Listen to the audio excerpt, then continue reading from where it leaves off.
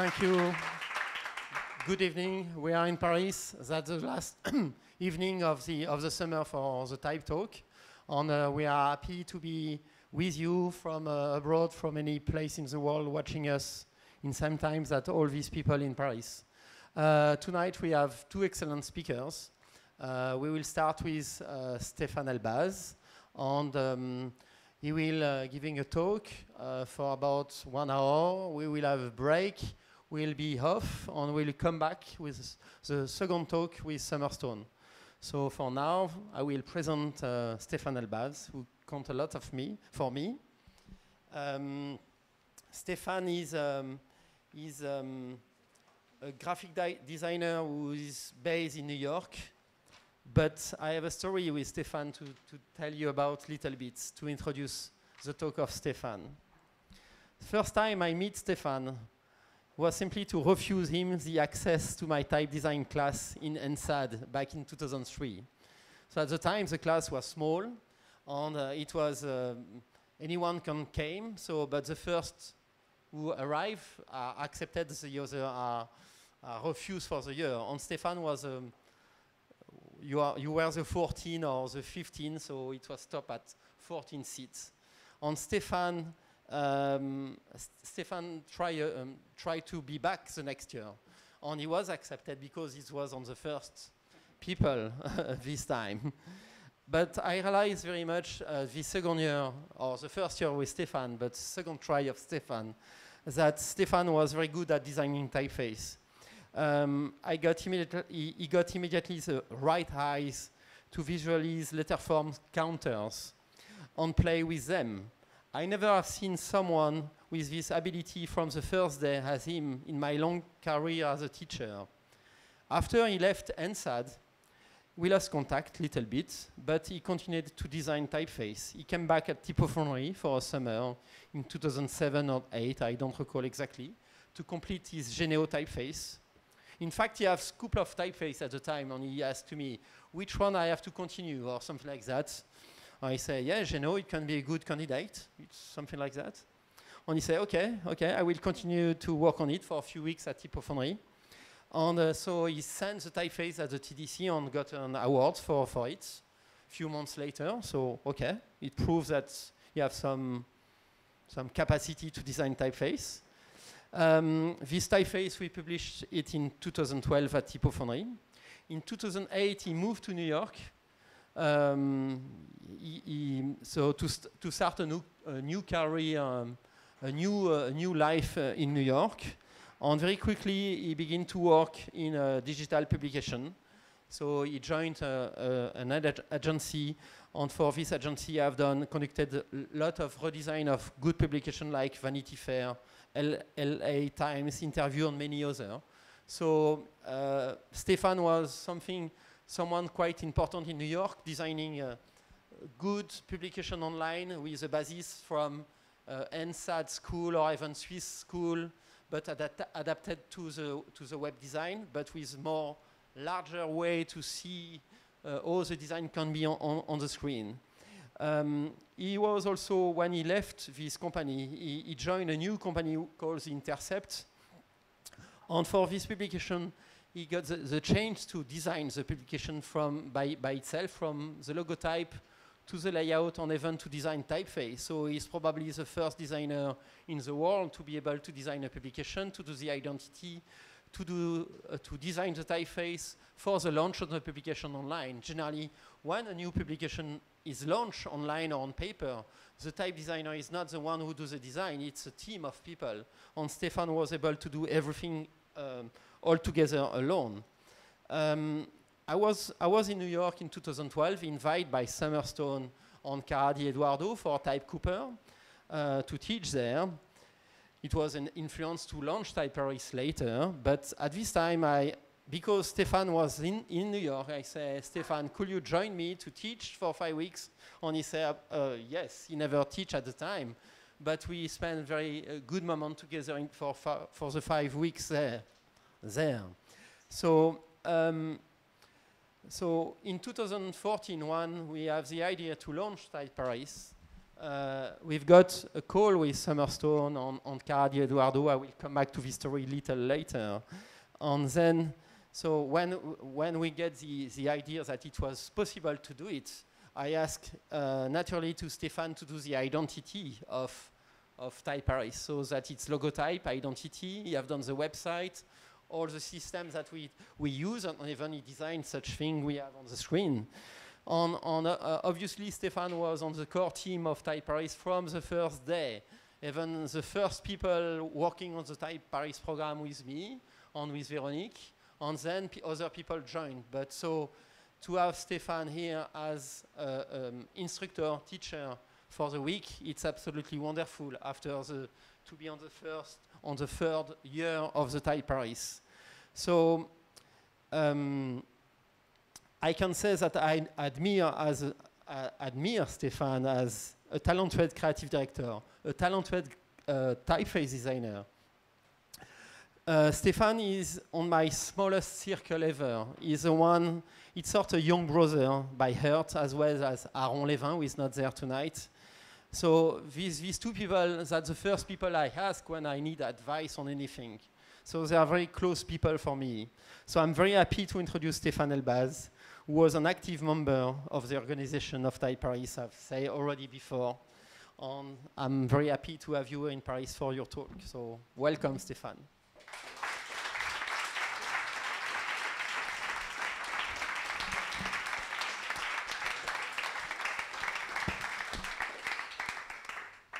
Thank you, Jean-François. What an introduction, thanks. Well, I'm really glad to be here. I was joking yesterday saying like I would prepare a poem for Jean-François to start with, but I was joking, I didn't finish the poem. I started it, but I didn't finish it. But like privately, I could read it to you. Okay.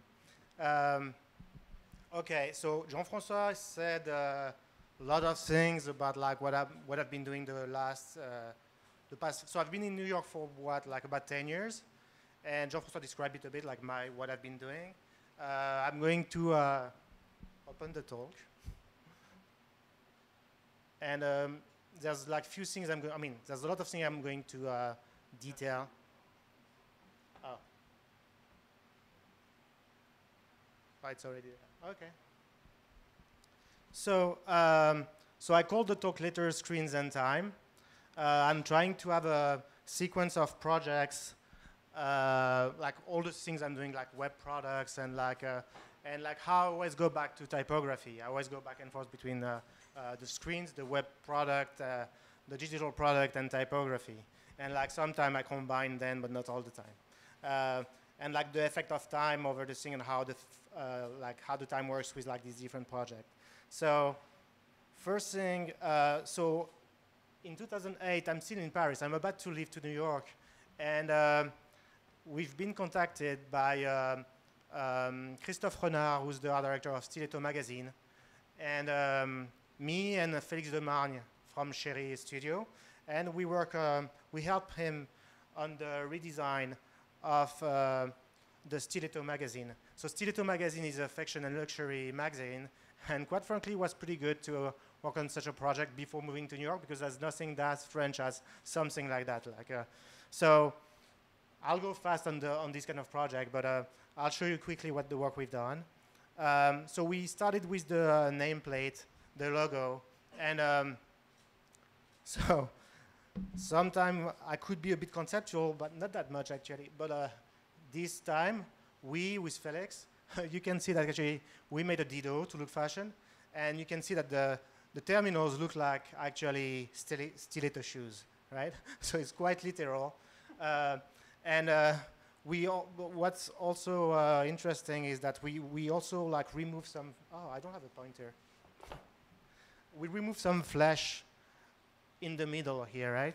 So it was an interesting feature. We did that for the S too.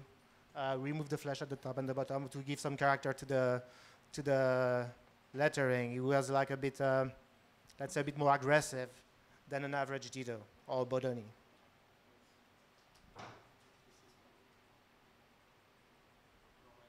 Oh, we broke everything.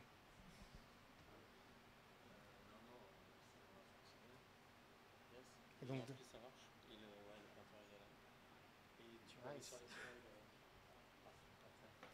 okay. So we started with the nameplate, and we're fairly happy with it. So like some in use of the, and then we moved to like do some headline typeface. That's funny, this thing, right? So we started to do like a headline typeface for the magazine based on the logo. So we did two optical weights for the condensed version, and we had made something larger and like feel like almost like a skeleton version of a Dido with like kind of like already the contrast between like the round shape and the like rectangular shapes to make it like a bit like basically look fashiony and cool. Well, yeah, here in context. And when we did that, actually, we brought back some of the flash in these terminals actually to like work better with the rest of the alphabet. So I'm going just through the different version of the types. That's a very high contrast. And that this one is the large one that is like almost a skeleton version. So two more in use, and I'll go to the next project. Actually, it was a fun project, and I was a bit surprised that we work with Christophe Renard, and I was thinking while I was doing it, like, well, it looks cool. I'm happy to work on this project. It's very difficult to use, though. So they kept using for like a couple, 3 years, and then moved to something else. They kept the masthead, but I think then they made a larger format of the magazine, but I don't think they used that much these types anymore. But for me, it was a great project before moving to New York because, as I said before, like it felt really French when I was arriving in New York. It's like it's chic, it's like Dido, it's like fashiony, luxury. It was perfect. So then in New York, I started to work for an agency. So working in an agency, the agency is called Code and Series, like quite big agency in New York. And usually I'm going to say we most of the time because basically I'm not the one doing everything. We are like, it's a team of people. So for example, like one of the first projects that, well, I started with, well, actually, to detail the connection, when I've been hired, they probably seen like my portfolio and like the stiletto kind of project. I work for like some other fashion and luxury stuff. And they like that, they were about to start Vogue.com project. So they looked at my portfolio and said, oh yeah, you need to come with us. So I started to work with Vogue, and then like later I worked on an interview magazine. And I worked like mainly with Brandon Ralph, who's one of the founder of the company, who had a great influence on me. So Interview Magazine was one of the first projects I worked on too. So Interview Magazine is been founded, I mean, I don't have my notes, but like in the late 70s, I think. And it was famous mainly because it was led by Andy Warhol. And you can recognize like all these covers are from the 80s, are very iconic covers with these Bernstein illustrations. When I started working on the project in 2011, Fabien Baron and Carl Templer are leading the art direction and the editorial direction of the magazine. And I think Interview is still a landmark in New York, even today, for luxury, like basically it's culture, trans culture, fashion, luxury. And it's very large format, and always like with very good photography. Fabien Baron gave this aesthetic. I think it's an interesting aesthetic, actually. You see, like, he's having, well, he used this Scotch Roman. You see, like, a lot of capitalization. It's, like, really fashion over function. You can't really read this. And he's using these, like, black bar. It basically is like, it looks like manual composition when you use, like, to, like, put blocks of text in a frame. But, like, these black box are kind of fillers between them, but like they're marking black bars instead of being transparent, right? So I use them in different places in the magazine. And you see that's, so I don't come, when I start designing, basically I don't start from scratch. I'm going to have to adapt this aesthetic to a web product. Now, one thing I have to say also that I wanted to start with this website because basically this website is a survivor. I designed it in 2011. I don't have, I think, one website that old that survived. So like, basically when you're designing for the web or digital product, basically it's ephemeral. It's designed to be dead in a couple of years. It can survive like 3 or 4. This one is like it's an exception, but like I'm surprised that it lasted that long. But yeah, I mean, I think it's surprising. Anyway, I think it was important to me, so I'm going to just play this. But at this point, like working with Brandon, we were looking at the analytics, and we figured a lot of things that actually kind of shaped my mindset for the future project. A lot of like mechanism of things I've seen here helped me conceptualize future projects. So like the aesthetic was kind of set, but like the way we adapted it for the web was like interesting. So first thing we did is, so at this time, 2011, most web publications try to put everything at the top of the page. We have this thing called the fold. So like it's something coming from the print. You know, the fold is like the thing you see at the top of the page. Like when you're folding a newspaper, it's like what you see above. So that's the first thing we wanted to break. It's like we kind of like had this instinct that actually people would be scrolling anyway. And actually, with analytics, we figured actually that's what they were doing. Anyone would scroll the page, right? At this time, it was not like obvious, but like other thing we discovered actually is people were not like clicking on navigations. So they were not like going into menu and say click on like video section or fashion section. Fashion section. Better? So we didn't put like a navigation bar at the top, and these things on the side were not actually navigations. It was not a menu. We don't jump you to another page. It would be an anchor that would drive you down the page. So we tried to place everything that we thought was relevant for the users inside the page itself, and not inside a menu, right? So I'm going to play. Okay, yeah. So we built the page to like surface all the sections inside. Everything we thought like from each section that were relevant for the user, we would fit it inside the home page. And we use these like large blocks to like basically segment the page and surface like the different sections. So basically instead of having, and you see we brought back a navigation at the top, but just after you start scrolling. So the main takeaway from this is like we figured that actually like people don't engage with like UX, navigation, and all this kind of thing. Like people engage with content. If you think something is relevant for the user, just like promote it inside the page. If it's not relevant, like you can bury inside the navigation, but like basically know when to go there. Also, like during this project, I started to do like motion mockup. So basically, like what you see here, like the way things are like locking, and like the way the content scroll on the side. This was fairly new at the time. Like that's like, yeah, it was fairly new at the time, and there's no way we could have explained that to a client without having or like a build, like a developer spending some time to put it in motion, or like me doing like a motion visuals to like explain to the client. And that's where actually I realized that motion was a key component of like visual design.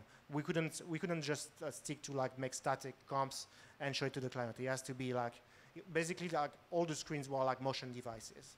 Right? So there was one, like that was the two big takeaway. And like one other thing that is funny is like, one thing that is difficult on the web is you're doing templates. Most of the time you're doing templates, for publishing platforms, I mean. You're doing templates. So for example, like when you have like here, Sam Richardson. So this is the intended type size, right? Now, if you go to the next slide, you see this long Schwarzenegger name cannot fit in these widths with like such a long name, right? So first thing is like basically now each time I'm doing a column of body copy, I just make sure that I can fit Schwarzenegger in it. That's my test word. That's the first thing. Two, like at this time, we just figured a way to adapt. So we have an intended size, and we just like dynamically get like the right, adapt the size of the font and the typesetting to fit the column, right? So again, like it's 2011, that was fairly new at the time, right? So that's it for interview. Now, Jean-François talked about this project, Geneo, so that I finished at TypeParis Fournier. So I'll go quickly about it. I just want to present what was the idea of it. So I started working on this thing. And what I had in mind was to do something like between actually a type machine. So I'm not very knowledgeable about typewriters. So like, for example, I searched, I Googled something. I Googled, like, I know it's a famous brand of Remington is a famous brand of typewriter. And so I know I wanted to have like this kind of like typewriter fitting, but like mixed with something else. So that's the typewriter. And mixed with something more like organic, more floral. So I started designing these things. So I had like this kind of like very thin, very low contrast. The serif were like as thick as the stems. And like I had like this kind of like bracketed bracketed serif at the top. That looks very mechanical. And I had like these round curves that were like more organic. And I started playing with these open counters. So I applied these open counters to many shapes in the alphabet. I mean, the weirdest one was this one. The G was like really weird. And it ended up looking like that. So I was mainly working on the scene weight first. And so I hope he has this kind of feeling. It's like half like something that feels a bit like typewriter, but like also like kind of organic, like more traditional. And then I extended the project to like more weights. And so like, for example, like here, like there's no typewriter. It's like you totally lose it if you like have this kind of weight. But it was like really like something that helped me learn how to like, basically I had to rationalize a project, build a larger family.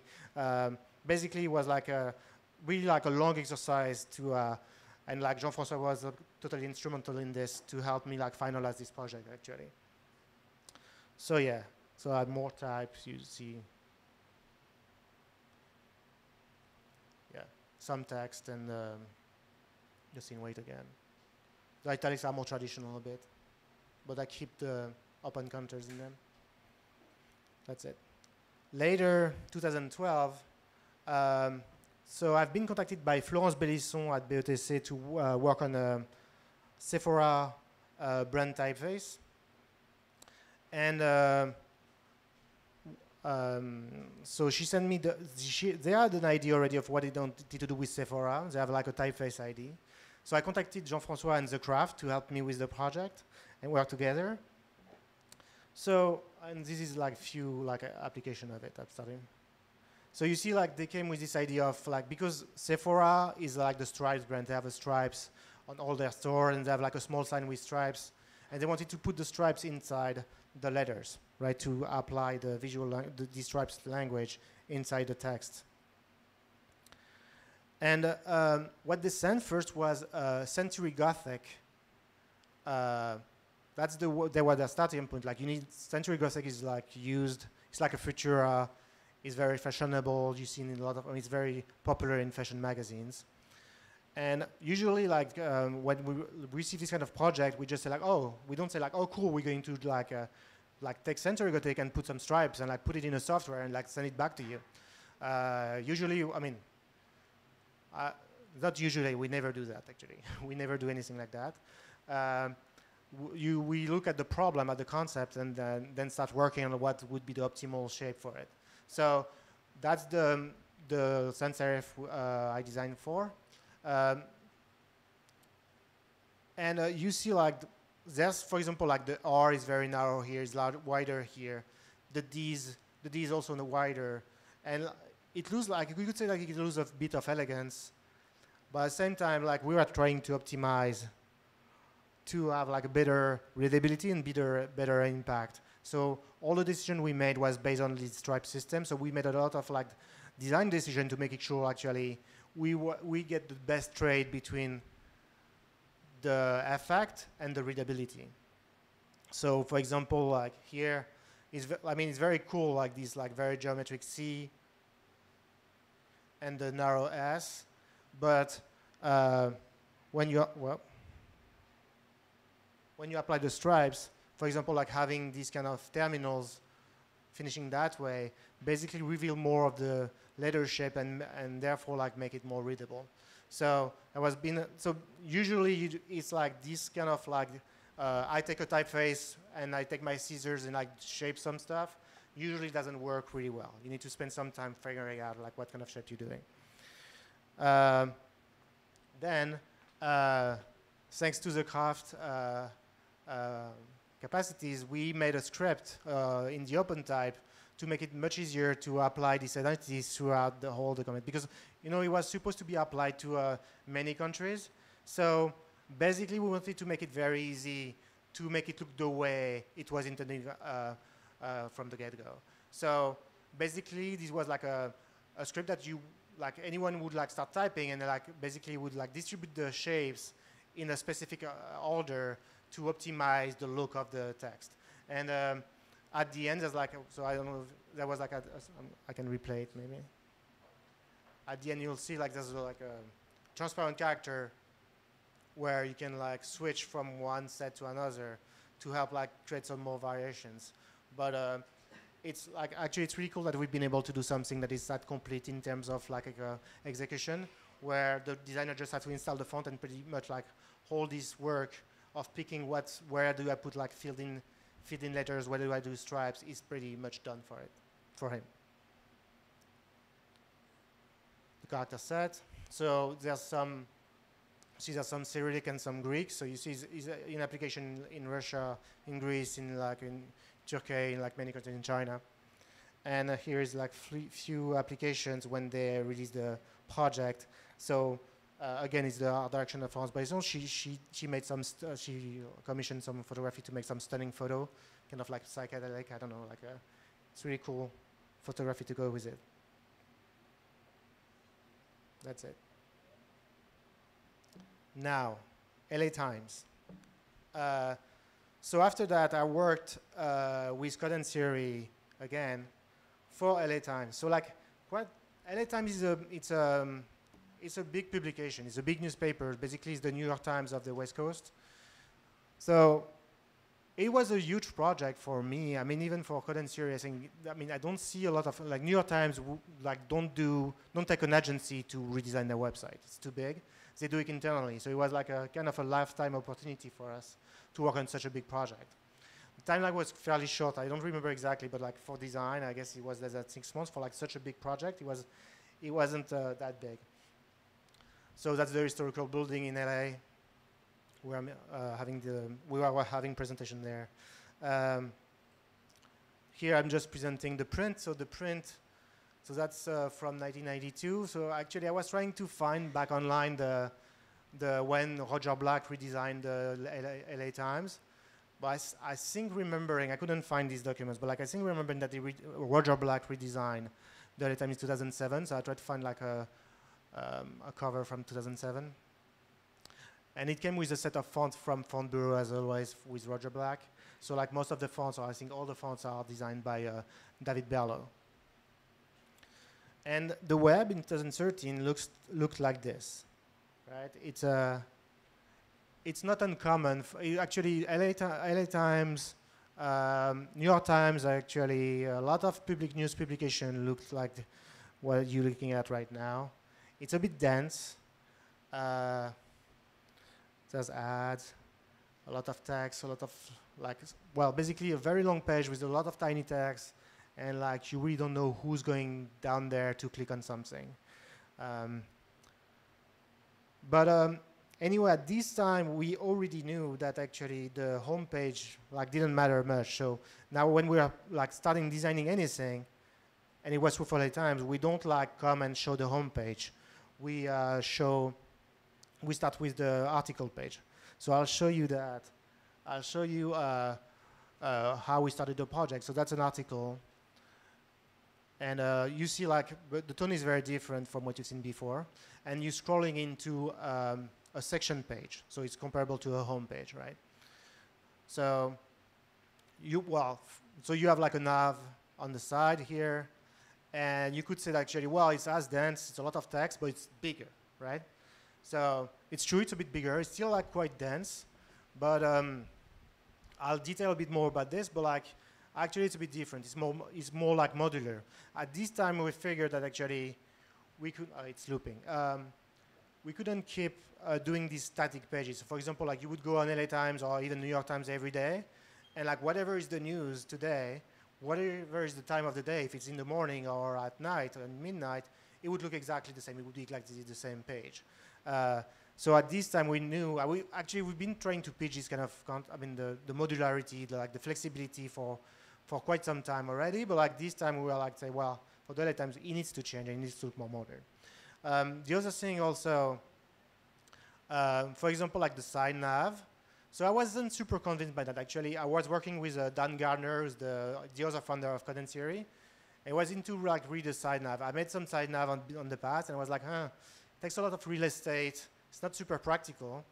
And I got used to it, and actually it was a smart move. It got killed after, but I think for the launch, it gives a very modern look, and it was putting an emphasis on the fact that it was a long scroll page.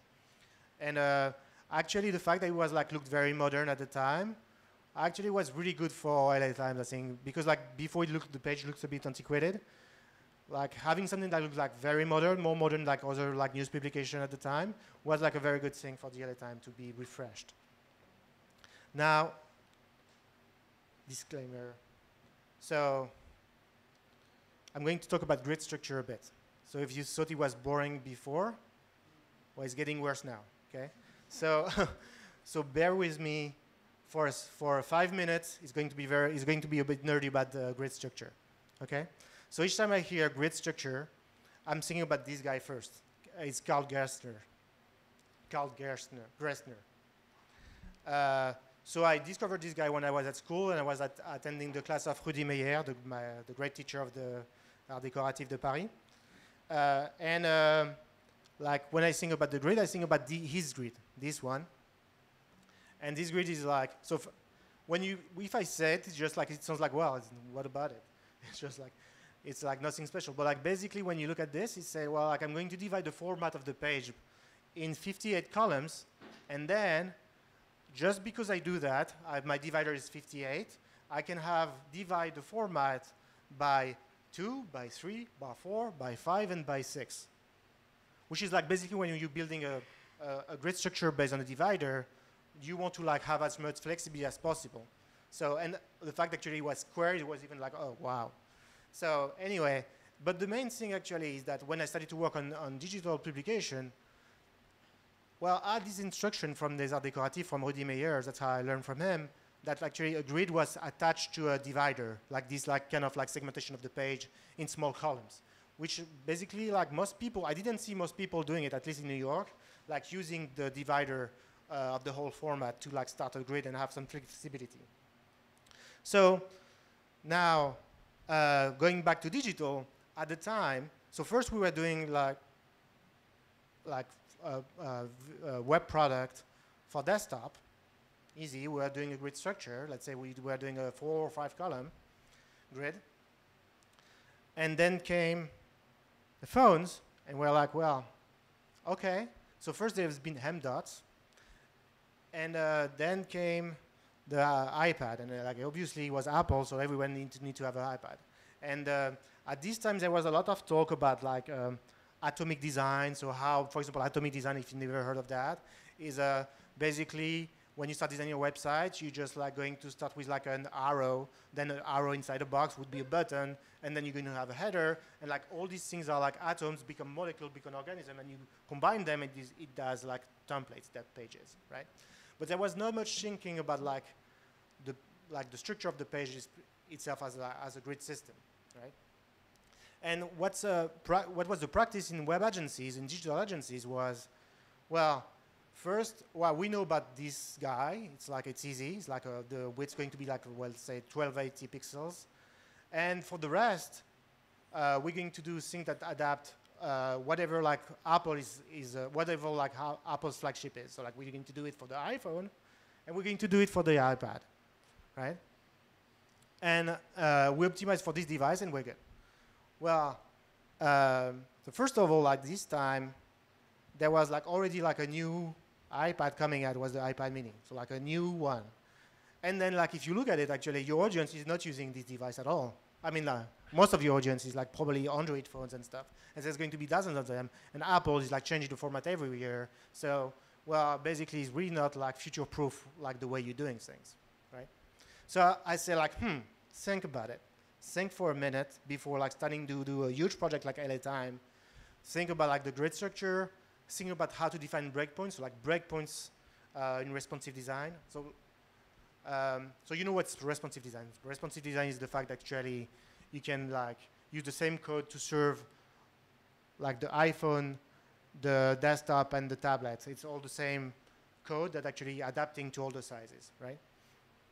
Now, the way we are defining breakpoints and stuff, it wasn't clear. It was like mainly focusing on this specific device. So I said, well, is there another way to like figure out how to start having breakpoints?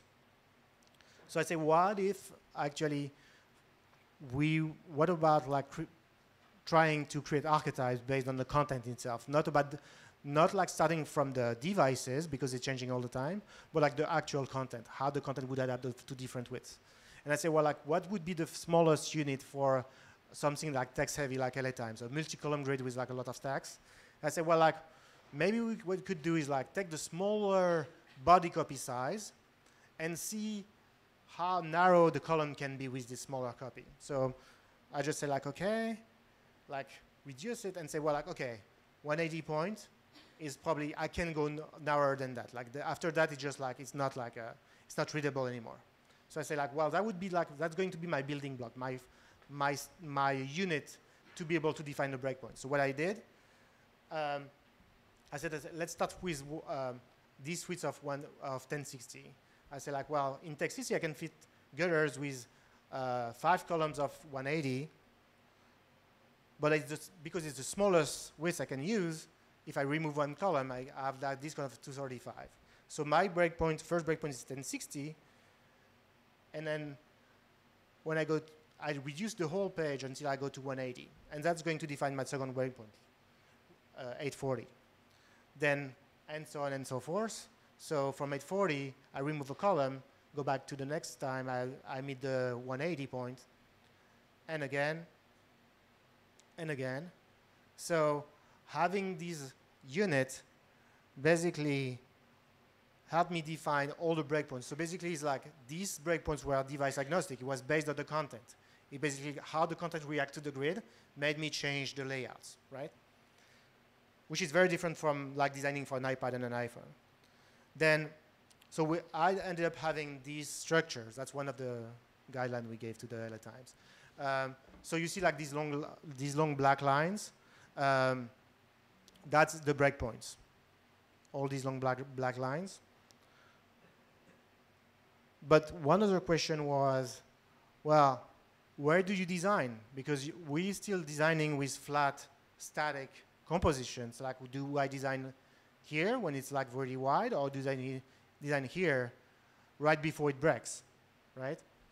So to show it to you, for example, like you see on the side, this is 1280, and this is the 1060 point. That's the extreme of the span, right? So it feels like quite the same, right? It's like, well, no problem. At the same time, well, here on the 160, you see like the relationship between the image and the text is kind of changing. You already, like, here like the image is big and the text is below, like as a caption almost. And here like they are almost at the same level. There's always the ads messing up the composition, but like what you're gonna do about this? So anyway, we said like, why don't we just like design in the middle of the span? So it's basically, instead of like designing at the extreme points, just be in the middle, so we have a better sense of what the layout is supposed to look like throughout the span. That's almost done, almost done. And then we ended up having this. So we have like 5 spans. So like that's like going from breakpoints to breakpoints. That's the gray lines here. And the layouts we were like doing were like the actual composition were happening here, the black lines in the middle. So the time is like a bit complex because there's like there's the nav on the side and stuff that makes things more complex, but basically that's the idea. The other thing is that actually, going back to Carl Gerstner, all these compositions were like mapped on a 20 pixel grid. So it was based on one divider. So all of these comps were mapped on that. So basically, I didn't go exactly in the middle of the span.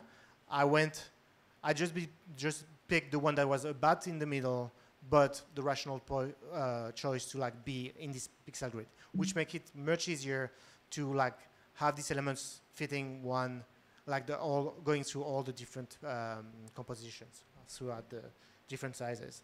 Okay, almost done on the grid.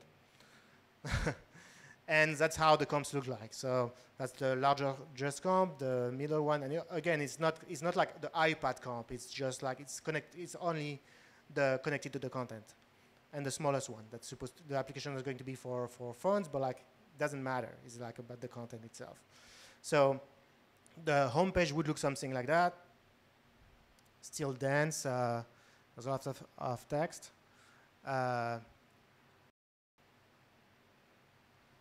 But again, it's all about the modularity of this page. So just to give you an idea of what we did, so like I went through my folders, and just to show you, like to build a page like that, we built like tons of modules to be able to just compose the page the way you want to based on the content. So I'm going through all these things that we call outfits.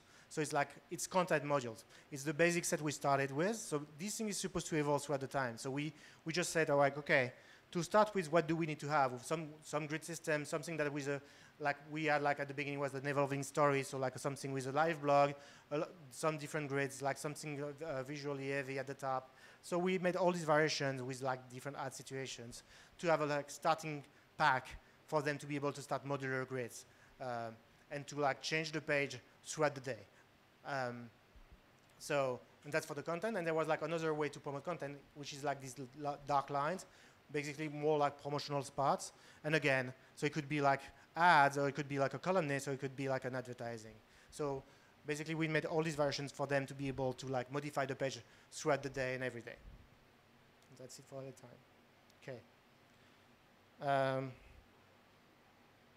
I'm going to jump over Vanity Fair and GQ right now. No, I said I would jump over it. Can I? No? Sorry.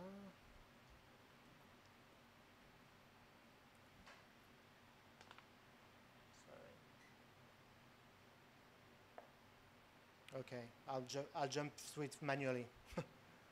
You told me about the link. It doesn't work. Told me about the link to jump to the next slide. I have the link, but it doesn't work. Anyway, fine. I think we don't need to go through that. That's, I think it's better to just... So next project is a very small project I took. So while I was working on this project, like the LA Times and this kind of project, I was like taking some small project on the side. And particularly when there was type involved, I was excited about it. I was like, yeah, let's go for it. And this one was a retail store in Miami.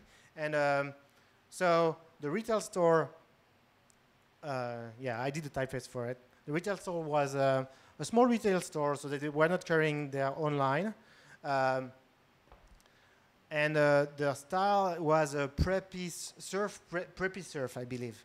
So if you don't know what's preppy, I mean, I think in French you would say bon chic, bon genre. Okay? It's like the guy who's like preparing themselves to go to like Yale. Okay? Beautiful guys, handsome, great style. So I was like, okay, that's cool. And surf, okay? They're like cool, like bon chic, bon genre, and they go surfing. It's Miami.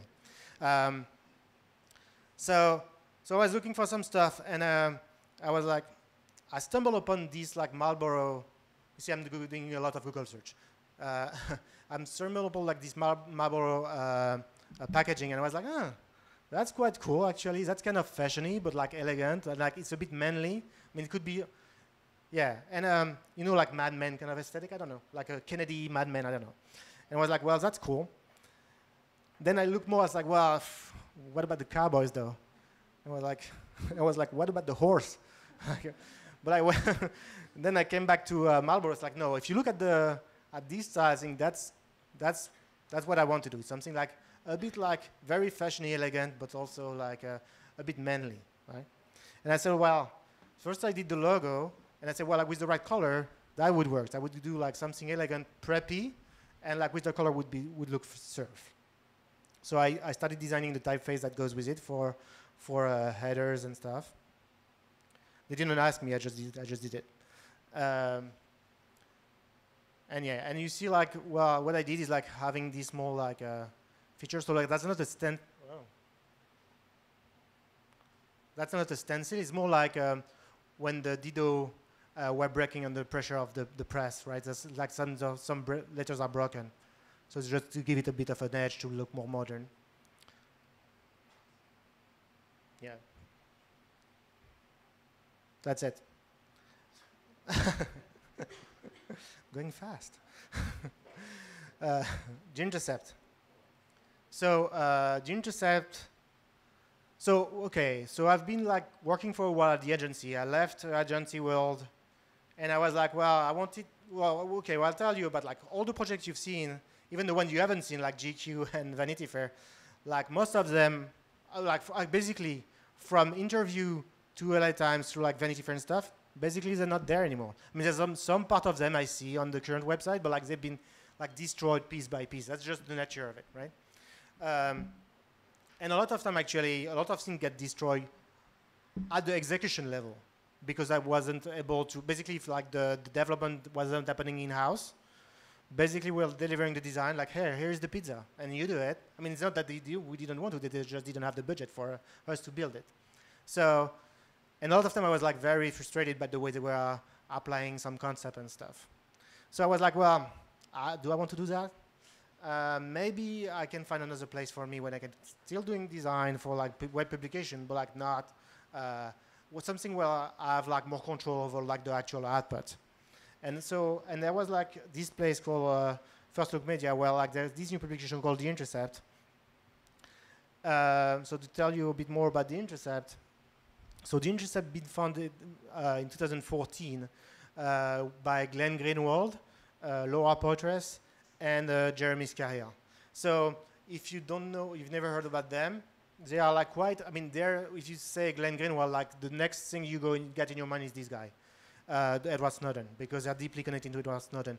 They are the guys that went to Hong Kong to interview Edward Snowden, and they brought with them most of the archive, most of the leaks from Edward Snowden. So like their image is like deeply associated to Edward Snowden. It's not that they're claiming and like using Edward Snowden as a like a promotion like a pattern, but it's just like people, when you think of Glenn Greenwald, you think about Edward Snowden, just what it is.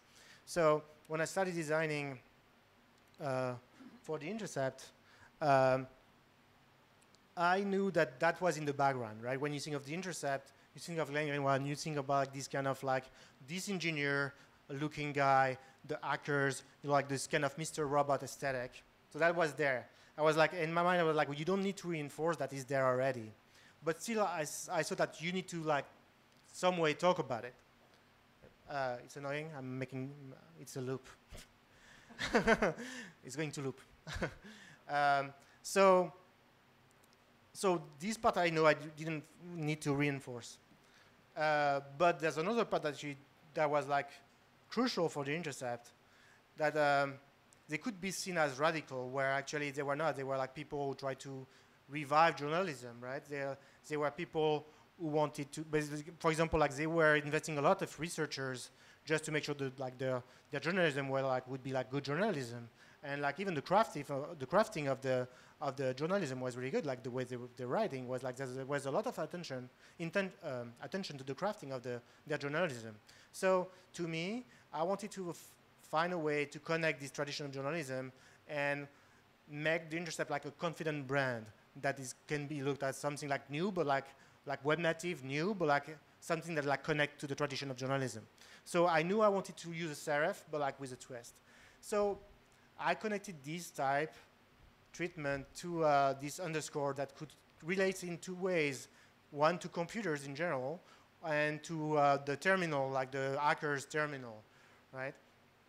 But if you think about it, like for example, like a lot of publications, like in their signs, they connect to like a pen or feather to just like talk to relate to writing, and like the writing today is basically typing on a computer. So basically, to me, it was another modern way to talk about like the crafting of the writing. Now, I want to talk for a minute about the type I used for the logo. And actually, I'm glad to talk about this because I think today, Gerhard Unger, who designed this typeface called Swift, is receiving a medal from the TDC in New York right now, I believe. And this typeface is very important to me in general, but I thought it was a perfect fit for the Intercept. To me, Swift typeface designed by Gerhard Unger in 1985, to me is really the first time, I mean, there's been things happening before, but this typeface to me was really clear.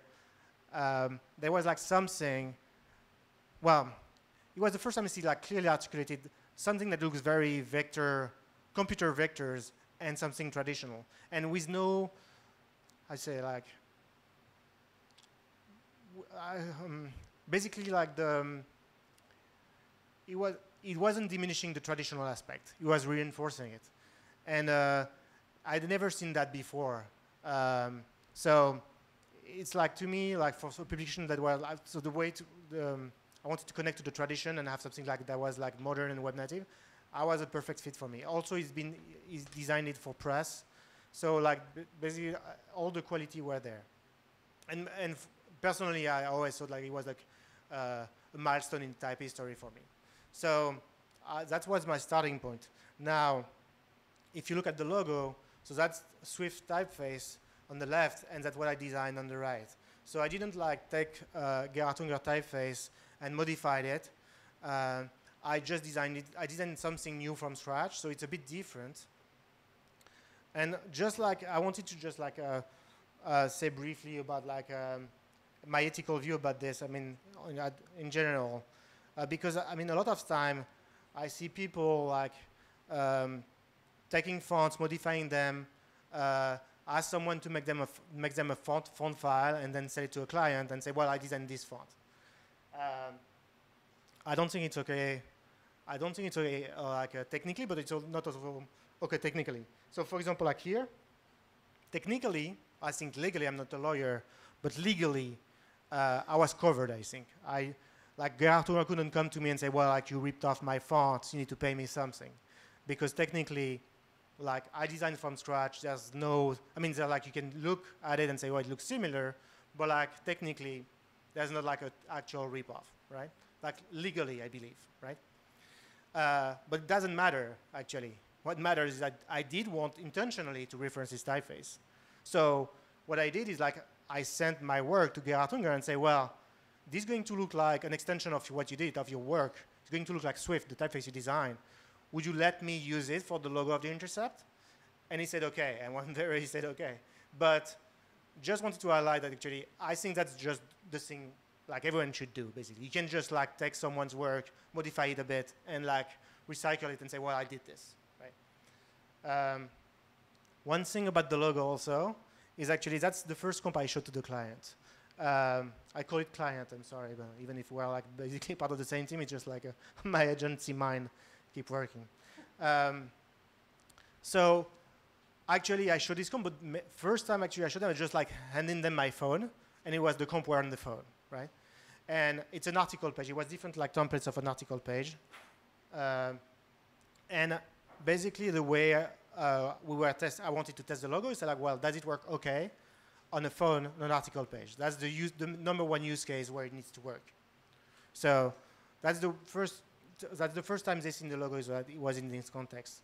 Now I've been very lucky at this time because Betsy Reed, who was the actual editor-in-chief of the Intercept, and she's always been I would like to thank her. She's always been very supportive with me. We were kind of in line of what we wanted to do for the brand of the Intercept. So we moved on. The logo was okay. There's one thing that was missing. When you do a logo today, it needs to have a social media counterpart, something you need to put on Twitter, something you need to put on Facebook, something you need on Instagram, or whatever. So I did do these things that work with it. So we had a lot of conversation inside because they were well, it should be TI. And that's even the way we call ourselves, we're hey, TI. That's even the way I name my files, I do TI something. And so if you think about it, it's more logical to call it TI. It's the first letter of the T and the I, the Intercept makes sense. Now, so I spent some time explaining, well, actually, in terms of branding, first it needs to work as a shape. It needs to be a symbol.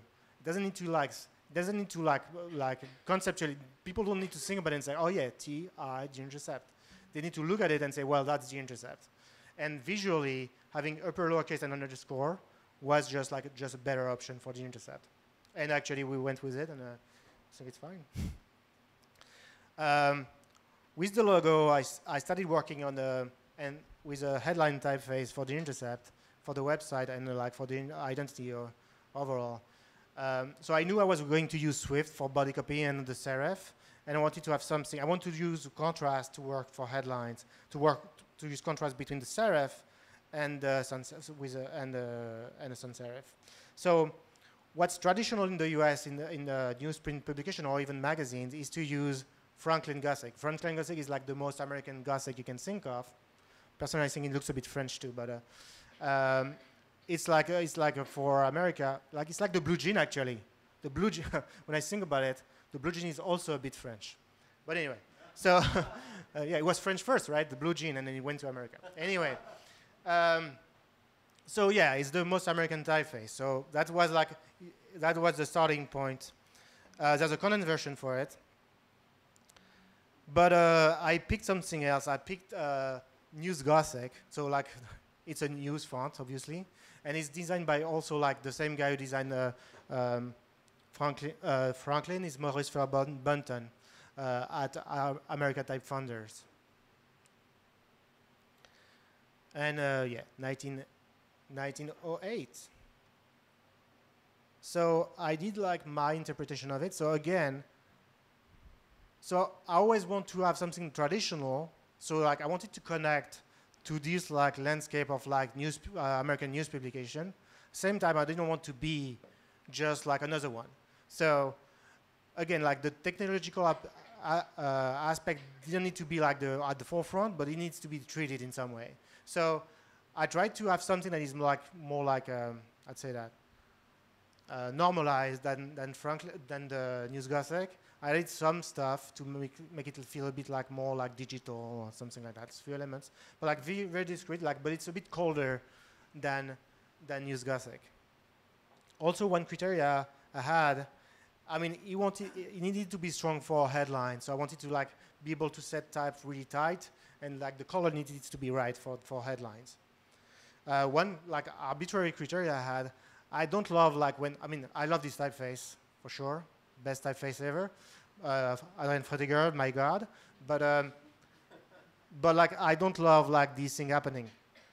So basically, I say like how heavy I can go to have something like that looks like can be low contrast, but like with that keeping a gap between the Y and the T. That was my limit. So I went as far I could go and make something that looks okay for me, as long as this thing, well, I could like fit the Y below the T a bit. But I kept like if you said just the capitals, it still felt a bit like it's more mechanical, but same way, it feels like still like a bit like American vernacular. So when I write shoe repair store, it looks like an old store. You don't see what I mean? It's like an old brand. So it can still like convey this kind of like tradition feeling. Another thing that is particular is that, for example, like I'm like also great typeface. Atlas Grotesque, I'm giving it as a comparison with what I did. So you see, like when you see the range of widths from thin to black. So a normal typeface, and that's the way it should be, like the width, the global width is growing, right? The black weight is much larger than the thin weight, which is normal because you need to put some white space inside the black shapes, which is, again, that's how it should be. Now, when I'm doing this one, I did not exactly that. I tried to maintain the width because I didn't have time to do like a super family with like 20 widths. I was working at night on this thing. So I was like, well, I need to have this program in mind of how I'm going to use it and just like find the right setting for me. So the right setting for me is like, well, I want it to be dark in the headers. So I wanted to see how compact I can be to still be readable, but for large letter. So like the black were quite compressed, like as compressed as I could be to keep some readability at the top, but I wanted to have more readability at the regular so that I can like set some small paragraph and still get them readable. So that's why actually through the weight, the width is not growing, it's maintained pretty much the same. Also, to work with it, I made a mono version of it. I saw like having like metadata, small type, adding a mono would also like talk about technology and have like this kind of cool like techie flavor to it. So yeah, here's the mono comparison between the mono. It's always cool to be able to like go from there. I mean, like to make like mono is like an excuse to be able to make some cool shapes, like the percent or like the T, YT. I mean, I'm even like, for example, like these kind of glyphs you see always like in like code. So it's definitely not optimized for coding, but like basically it's fun to like pretend it's a coding typeface. And here's the family. And now I'm going to show you in use. So I'm not going to detail too much about the product. I mean, I can tell you a few things about it. It's a very like, I wanted the product, the digital product, to be quite minimal. So you see basically the flow of this content. Like I'm in the vertical of Glenn Greenwald, and you just go from one article to another. And you see like, for example, like Glenn Greenwald below the logo when you see it is, oh, I'm too far already. Here is actually the normal weight, and you see I'm using it for comments, and like you see like small paragraph, it's perfectly readable. And like yeah, I was talking about the Glenn Greenwald logo. I should post this. For editorial products, sometimes I use the mono to give more character. The contrast is higher between the serif and the mono than with just the sans. And also what's interesting, and actually I'm going back and forth between talking about type and product, but like here in this flow on the mobile size, I think it's interesting to have like basically the promo section, which is like this part, the black part, that is on black background, and the content section is always on a white background. So like when you're scrolling, you have these segments of black and white to just like segment the content. Also, you just seen like this small like underscore that is flickering. That's also like a motif we use throughout the site. So like every time you're loading something, and so that it's small details, but like it's kind of like adding throughout the site have some consistency throughout the brand. Also from the beginning, we knew that like social media exists, right? Most of the users are going to the site coming from social media. So from the beginning, we look at how social promotion is going to happen. So and also again like having the type and having consistent use of the type throughout like social media promotions were like great for the brand to have like consistency visually. So like this is different like social promo for Facebook and Twitter. Now moving more to editorial, the editorial part. So you see again like the flickering underscore, and we build like this capacity for the Intercept to have multi-part stories where you can easily connect multiple articles. So you see like from part 1 to part 2. And well, I need to say that at this point, like I brought my friend Philip Hubert to lead the editorial design.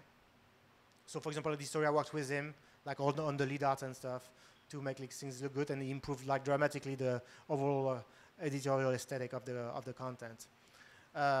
Also, one thing actually I'm using this kind of like black shape. So like it's common to see this kind of like how to say that, like something that's some sort of a punctuation in a magazine layout to have like a dark shape to like put some color inside the layout.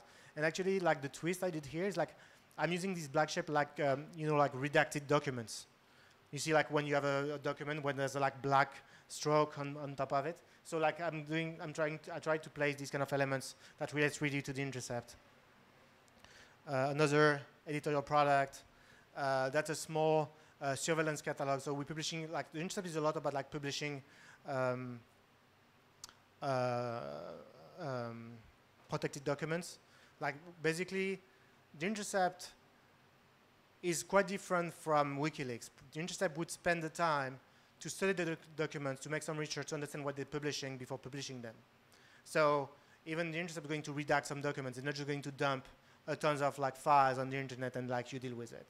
And this file was like a surveillance catalog we had, and we decided to publish it. Like it's all the tools that actually agencies are using to like spy on people. And you see that that's quite pricey, by the way. And we actually, it's like we wanted to do like a shopping site, and there's like reviews. So we have some experts writing reviews for it. One of other digital product I worked on was Drone Papers. Was like a really big story. It was, thank you. I have a fan. Thank you. Was the drone paper. So it was a huge package of documents about drone strikes, and yeah, it's a multi-part story. And I work with, so Tom Conroy was the main developer throughout the whole project, so the whole project of the Intercept. And I work with Tom, and we made this kind of like system when we have like some flexibility to do like on the same template a lot of variations. And actually I permit myself to do like thing where actually you see when you land on the page there's no type at the top. People need to scroll to see the headline. Like people were scared about it. I was like, well, it's going to be fine. It's going to be fine. People are going to scroll. So anyway, that was like a big deal for the Intercept at the time. Another editorial product, and it's going to be the last one, is one segment of the Stone Archive. This is an internal newsletter of the NSA. So we started publishing it, and we just like wanted to start to do a place to store all these archives. So you see like here, because it's a database, it's all like, it's mainly mono typeface. You see, I was using the different like style of the font for different projects. You see like the redaction, actually. This shape is the redaction. So yeah, so that was another project, and another way I could use the fonts throughout the project. And that's it for the Intercept. Let's move to type again. So PS Fournier, Pierre Simon Fournier. So I studied that 2013, and we published it at Typefoundry 2016. So actually I started it when I was still at Code and Theory, and right before I left actually. So Pierre Simon Fournier is a French, Parisian actually, type designer from the 18th century. Like the most famous thing he published is this, is le manuel typographique, utile aux gens de lettres. So like it's not really a rare book. It's like basically all the big libraries at the time had it, a version of it, because it was a very popular book. And he was planning to do like 3 volumes. He just like had the time to do 2. The first volume is more like describing the history of typography, and like actually the process of typography, how we do fonts, how we cast them, how we print. And also like an overview of like all the foundries in Europe and in the world. You know, it was like very savvy, knowledgeable about typography. So Fournier arrived after like this thing that happened at the end of the 17th century called roman durant. It's a typeface done for the king, and it was like a huge shift. I mean, today we look at it and say, well, we think it's a huge shift for typography, because, for example, like the italic here is the first time we see that these kind of letters, like they are not italics, but like slanted Roman shapes, right? Well, like I'm not going to detail on roman durant and stuff, but like he came after that and was a huge influence not only on Fournier, but like pretty much on everyone. So like to give you just a bit of context, he's like a contemporary of Fleischmann, German, like in Netherlands, and John Baskerville in Birmingham. Also, like both of them were like working on these kind of transitional models. Also, what is interesting to say, so I went online, and I mean, actually, I know this book, but I didn't have any photos. So, like on this, what is it called? Histoire et actualité du graphisme et de la typographie, Signe. It's great database. So that's Bodoni in 1771. And you can see that Bodoni basically at the beginning replicated exactly what Fournier was doing. It basically is like he copied everything. He just reproduced all the type, I mean, as much as he could, the ornaments, everything, right? I think Fournier would have been really mad about it, but that's how it worked at this time. Now, why did I start to do a Fournier?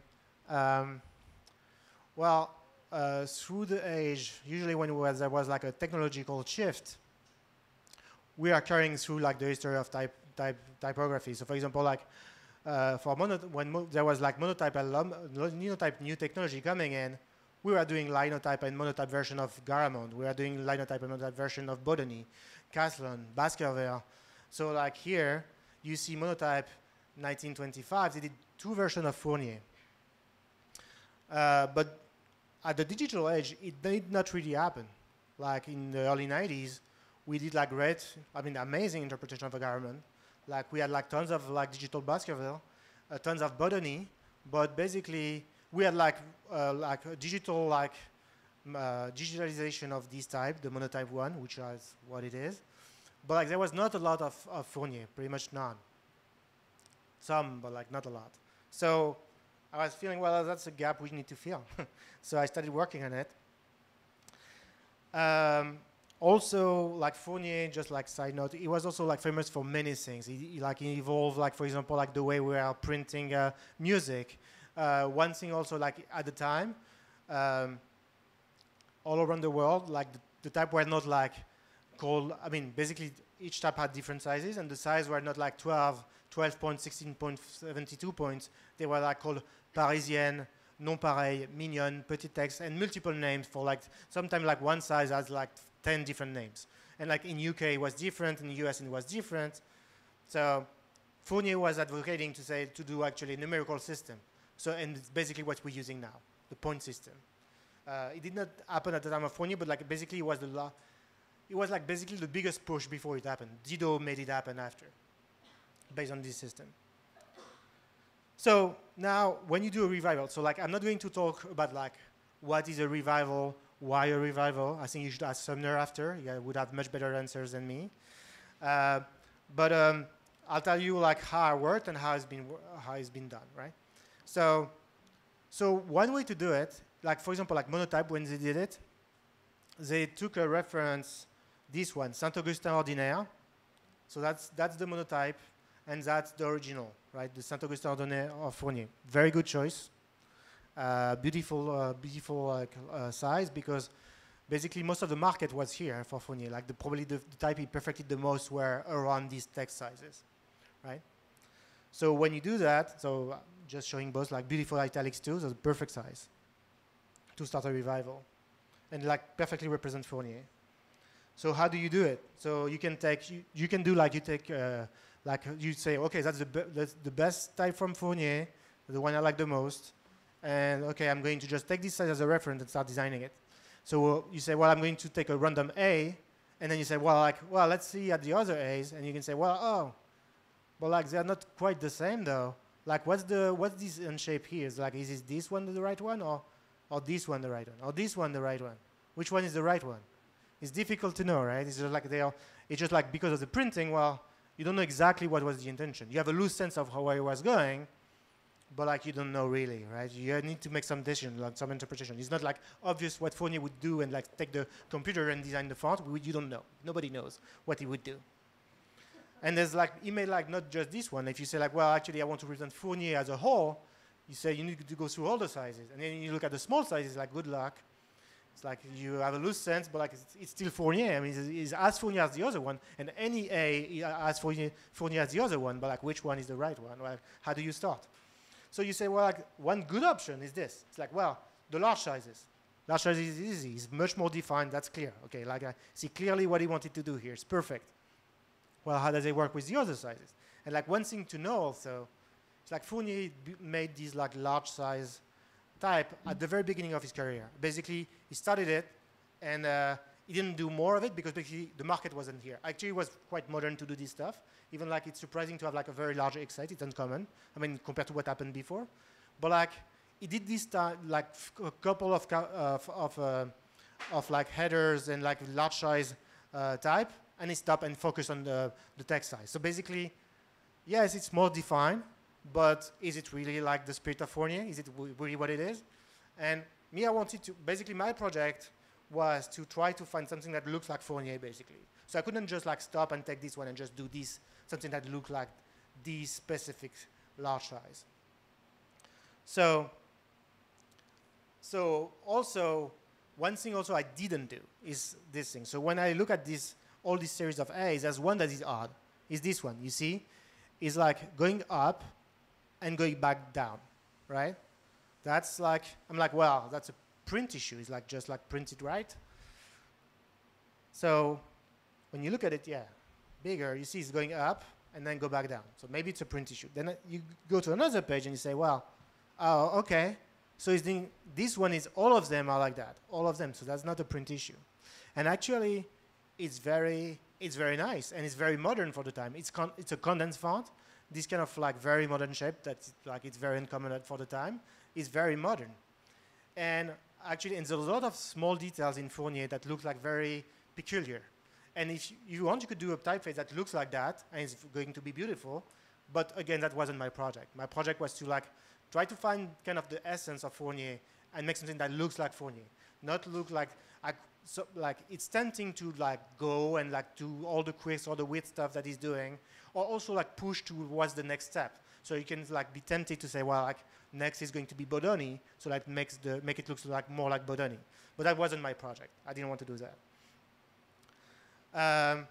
Also, one thing where you need to make decision is this. Is like, for example, like the text size, you see how the serif and the stem connects with a 90 degrees angle. It's like a flat stem. And here you see there's a curve, right? Clearly there's a curve.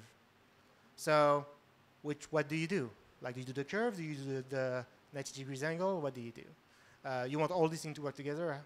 Also, there's like odd stuff happening. Like this looks like it's rotated a bit.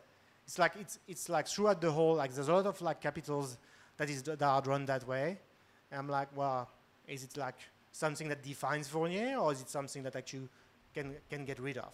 So I needed to make a lot of decision of like what I would keep and what I would synthesize.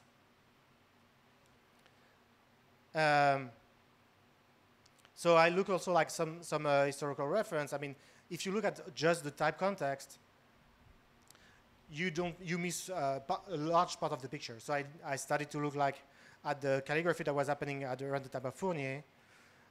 Also, actually, Sumner pointed that to me, that at the time, typography was competing with engraving. And you see here, like in the frontispiece of a book, you see how engraving could be very refined, and how like type could be like a bit like, I don't know, not as refined as engravings. So it was competing with that. You see here again, really detailed. This technology was like very detailed. So Fournier has that as a reference too. So here is the project now. So that's the choice I've made. So I kept an angle in the serif. I didn't keep this kind of rotated S. I just make it more normal. So basically, it's not exactly the same shape, but I try to keep the spirit. Same for the lowercase. Like here's the original. This is what it's in. So like I try to not replicate exactly the same shapes for the text size, but like keep the spirit. I'll go more quickly. And for the large size, same thing. It's not exactly the same, but I try to just keep the spirit. For example, like one thing, like this very big terminal on the R, I didn't keep it really here, but I try to have something. I keep some singularity in it compared to the other shapes, but I try to find something that works throughout the whole system, and like still feels like Fournier. Then that's the whole family. So that's like the large sizes, the normal sizes, and the text size, the like small sizes, and they are like quite the same and a bit like quite different at the same time. So you see like the one thing also I did that is uncommon, that is more modern actually for the time, is the text, the small size has a smaller X height than the large sizes, which is like usually the opposite. If you look at the Garamond, it would be the opposite. But basically because Fournier was doing this poster type, I was thinking it's more modern and a better tribute for Fournier. Italics, one thing also, like for example, like for text sizes, I would like simplify details that you can find. So here you see this kind of like round shape happening here, would not happen at the text size. And just like some text, so I'm just going to do some type pornography right now. Show some big letter shapes. So yeah, I'm just going to go through like very large size of like the ground sizes, a combination of different like high contrast, low contrast. Here, that's probably the smallest contrast is small caps on the black textile. overview of the character set. And you see on the character set, at the bottom, there's like some ornaments. So nobody is going to ever use that except Felix. And so I didn't think you could do a real tribute for Fournier if you were not working on the ornaments. And I was looking at these beautiful book covers that were done at the time. I said, well, I need to do this. So I spent a lot of time like making enough ornaments for someone, if someone one day want to use them and like replicate this kind of like a beautiful covers. And that's it. Thank you, Fournier. And now, nothing, just going to finish with this. So I just joined like a few months ago a new publication called The Outline. And I'm not going to show anything, I'm just going to show you this. I'm done, promised. That's the thing I did for the 404 page. It was just after the election. We launched the publication 6 months ago, just after the election of Donald Trump in the United States. And like in New York, it was devastating. Like people were like zombies in the street. They were like, "What happened? What happened?" And I just like thought for the 404 page, having like a portrait of him and so like this like sentence that is common for 404 page, something went wrong, was perfect. And that's it. Thank you.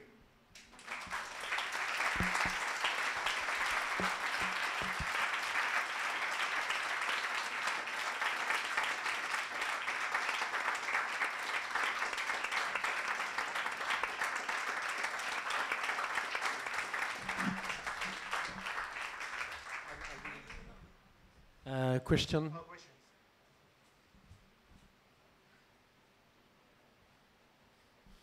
No question. Okay.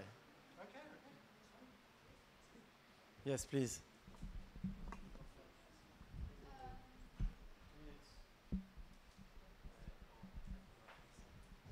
Okay, this might be an obvious question, so maybe just tell me if I missed something. But for the Intercept, if you adore Swift so much, why did you not take it? Well, so I use Swift throughout the whole, every serif you see on the Intercept is Swift typeface. For the logo, so I wanted to have I needed to adapt it to have something that worked better with what I was trying to do. So if you look at it, it's a bit, just like it's a bit heavier than the heaviest weight of Swift, a bit more compact, and also a bit more contrast to make it feel more elegant. So basically this specific style of Swift didn't exist, and that's the like simple answer. And actually, honestly, that's what I did. 2, I always like to draw our letters, so that I would do that all the time anyway. Even if like I can't help but like drawing letters. That's just what I do. Yeah, I guess my follow-up question would have been: did you ask Gerard if he wanted to draw a more elegant version of it? No, it was too late. I mean, I just asked him. Well, first of all, well, I don't think I mean, I didn't think that I wanted to do like a full typeset of the type. So I mean, I don't think I had the budget to do a commission actually, and it was done already. So basically, if he would have told me, I mean, it was his choice. He could have told me, well, if you need something from me, I can draw it for you. It would have been totally fine. I would like probably fight to find the budget for it, but like I showed him my work, and he was okay with it. So okay, it's just the way it happened. More question?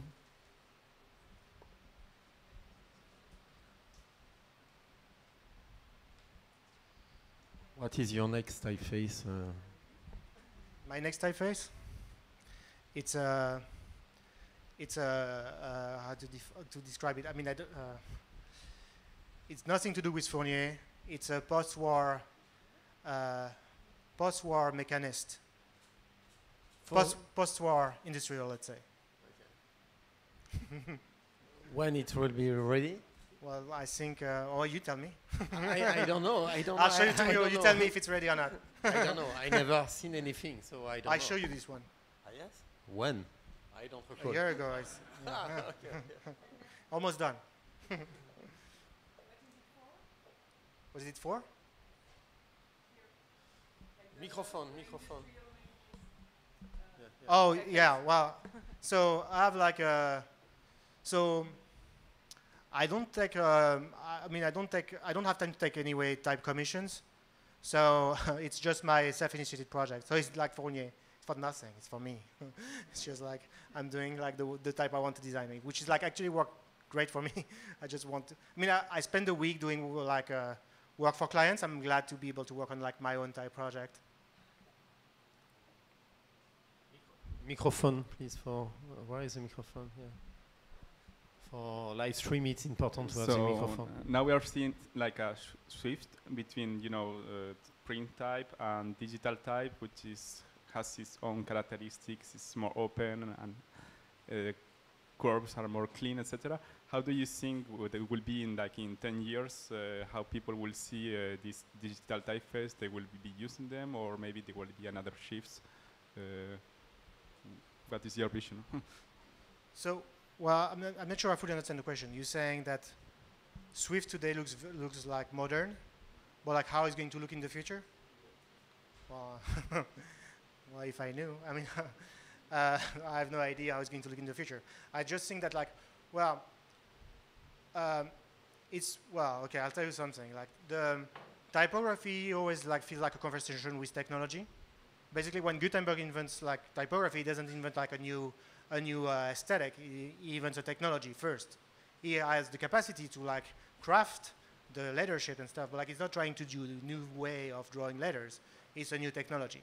So that this conversation between like technology, and it's true before typography, right? So like this conversation between like type and technology is like true, like, and it can take different shapes. Like for example, like a mono feels technological, but like some typeface been like, you see that it's been like rendered with scripts. That looks also very technological, right? This conversation is going to happen through typography all the time. Is never going to stop. Now you can say actually what technology is basically what defines humans in general, right? It's the Prometheus thing, right? So just like us having the conversation with technology. Stéphane, what do you think about the people saying that the shape of typeface is not exactly what you're saying? So I want that you explain a little bit about that. There is a lot of people saying that their shape are influenced by technology. On what are you saying is a little bit different of these statements? So for example, people like Emig, to say something quite very basic, they are influenced by the technology, by the bitmap shape, or by the limitation of the computer. So they design something based on that. What is your point of view about this thing versus what you explained to? Well, basically, it's like it's the same thing to me. It's like to me, like typography is always like a conversation with technology. So like sometime you try to make a garment that looks like it's been printed, and you try to hide the technological aspect. You say, well, it looks like in the books of Estienne. But it's done with basic curve on but it's done design. with basic, like try to hide it. But sometimes you try to emphasize it, and you're going to do a pixel font to make it look like, hey, that's like the font of the computers. Like, but like, I mean, there's like another analogy that isn't. I mean, yeah, but this is more a style effect rather than say I have a limitation, so I'm not able to design like that, and I restrict myself because of this technology. Yeah. This is more like I try to emulate something. Yeah. Well. So. Yeah, it's true. Like for example, like why I said like it was a landmark for me, Swift. So I remember like this interview of Herbie Hancock. Like someone asked Herbie Hancock like, who impressed you the most? It was like early '80s interview of Herbie Hancock, the pianist, the jazz pianist. And he said like, who impressed you the most? And he said Stevie Wonder, because Stevie Wonder didn't play piano on a keyboard, on a like synthesizer. He played synthesizer. And like Swift to me is that. He didn't try to like, he has his traditional background, but he didn't try to play piano on a synthesizer. He like used the synthesizer while it's supposed to sound like. So that's like where you see like, that's why actually it's very impressive. It's like you have this articulation between like traditional shape and this new medium. Yeah, but craft work is completely different, but they use the technology also compared to Stevie Wonder. Exactly. Well, I'm saying like, but it's more direct in case of craft work. Well, basically you can emphasize the technological aspect, reduce it, but sometimes like you be able to, basically what I think is like, for example, why at the what Gil is saying, well, like when at the time of the Romans, when you ask them like, what do you see in your mind when I say the letter shape A? He said like they're going to see like an engraved letter. Why? It's probably because like when they've seen like this effect of the light on this triangular shape, I mean like people were looking at that, they probably said like, wow, this is incredible, it's beautiful, like the effect of light. This technology just like magnified the effect of the brush stroke. so much that actually it became the reference, right? That's why actually when people were doing books, they were still have in mind these like reference, right? So you can like find a way to be in phase with the technology you're using, like contracting them, but it's always this conversation. So so I don't know how it's going to look in the future.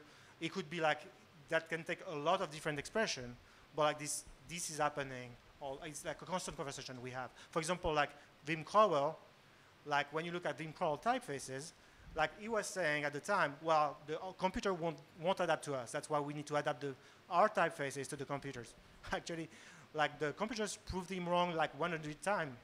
It's exactly the opposite that happened. We never had this quality in typography. At the same time, like the type he did was was talking about technology and like great. I mean, that has like a expressive type that talks about technology. See what I mean? So just to me, it's just like we're going to see happening this conversation throughout the history of typography. That's just like, but I have no idea of how it's going to look like in the future. Another question.